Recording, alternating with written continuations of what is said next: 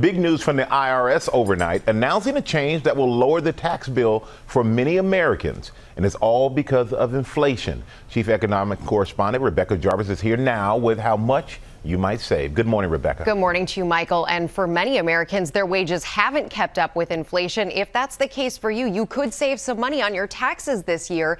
The IRS is adjusting who is eligible for which tax bracket. And for a lot of people, that does mean a drop to pay the government a smaller amount of your earnings. In real terms, take a look at these numbers. You used to pay 12% if you made up to $10,275. Now that number jumps to $11,000. You are now eligible for that 24% rate if you make upwards of $95,000. It used to be you made only $89,000 to pay 24%, and the numbers are rising across the board by 7%.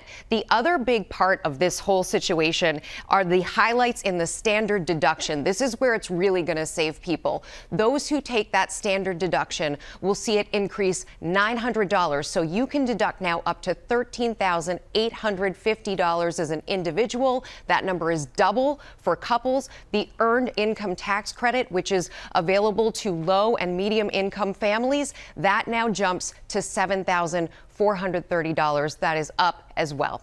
Amy? All right, Rebecca, thanks for that.